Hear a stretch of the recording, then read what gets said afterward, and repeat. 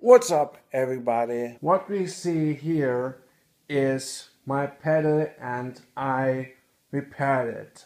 I was playing for a new YouTube video and suddenly one of those two springs got loose, and what I did was I put back one of the springs into here.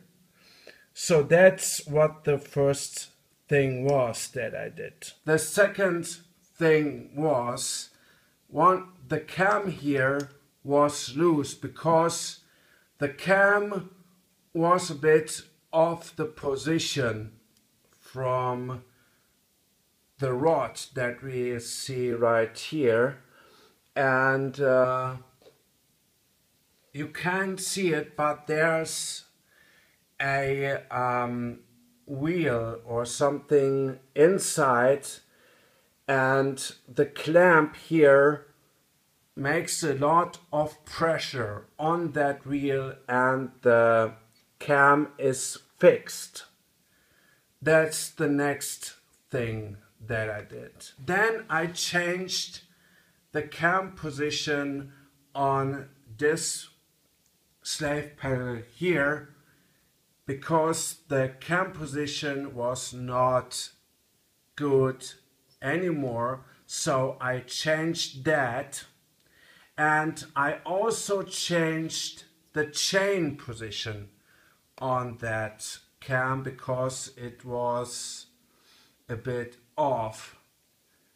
So that's what I did here, and I put that pedal together, but I can see that this spring here is in the wrong direction, so I have to change that and I will be back.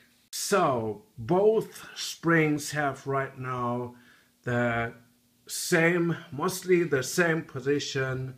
The beaters have the same position and the pedal is back in the working state.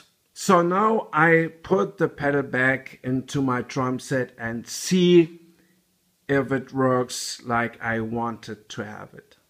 So the pedal is back on the drum set and I have tested it out and it works fantastically. So I will leave that pedal like this because I like it how it is and I like how it works, but pretty soon a new pedal must be used because this one is really in worse condition. It is worn out because it was used by lots of drummers and it is not in a really good condition anymore.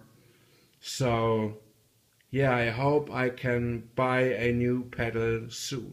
Yeah, I hope you like this video, and when you like it, then please take the chance and subscribe to the channel and click also the bell button so you can't miss any new videos in the future. Alright, that's it for today. Thanks for subscribing. Thanks for watching my videos. Bye bye.